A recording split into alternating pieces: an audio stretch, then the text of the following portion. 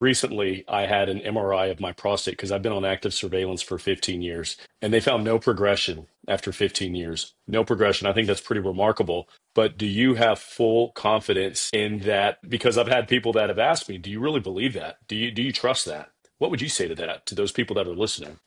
Do I have full confidence in? In the technology when because I trust my doctors.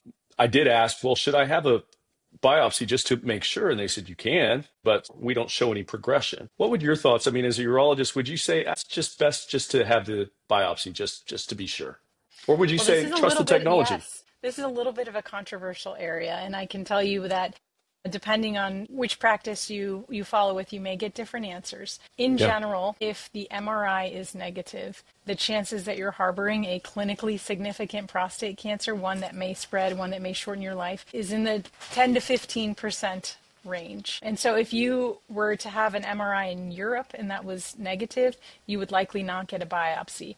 We like to incorporate additional information in that, like what is your PSA density, which is a ratio of your sure.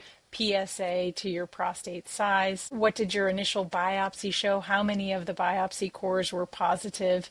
How many were taken in total? And so it would be shared decision making, but in Okay. my practice, I do still periodically biopsy patients on active surveillance who have a negative MRI.